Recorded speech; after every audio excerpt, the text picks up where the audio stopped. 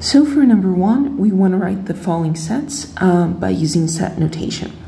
So for item A, we want to write the set of all natural numbers strictly less than 6. So first, we have to say that our element is going to be x, but we have to say where we're getting that x from, right? So it is going to be from the natural numbers, so that's where we get it from. And then we say that it can be any natural number as long as it is less than 6. So that's it for item A. For item B, we want to take it from the set of integers. So we're going to produce an x belonging to the set of integers such that x squared is less than 17. And you can see here the reason that picking the set is so important, because if I were to pick x from the natural numbers, then the x's would be like 0, 1, 2, 3, 4. But from the integers, it would be -4, -3, -2, -1, and so forth. So for C, we want to choose all the numbers between 2 and 6.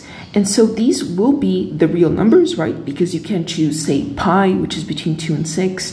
You could choose something like 5/2. So we're going to say x belonging to the real numbers, so that's where we get our x from, such that x is between 6 included and between 2 included.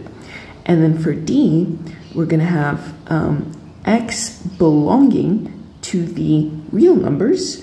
Once more, we want to choose every single value between them. But now the difference is that although 9 is included, because that's a closed bracket, -1 is excluded. So it has to be greater than -1. And for E, we're going to have including -5 going all the way out to -1. So once more, we do have to choose the real numbers because it's every possible number in between them, uncountably infinite, where x is less than 1 excluded, but greater than -5 included. And lastly, for F, we're going to have the set of rational numbers less than -1. So we're going to choose an x belonging to the rational numbers, right? That's where we get it from, such that x is going to be less than -1. And that is it for number 1.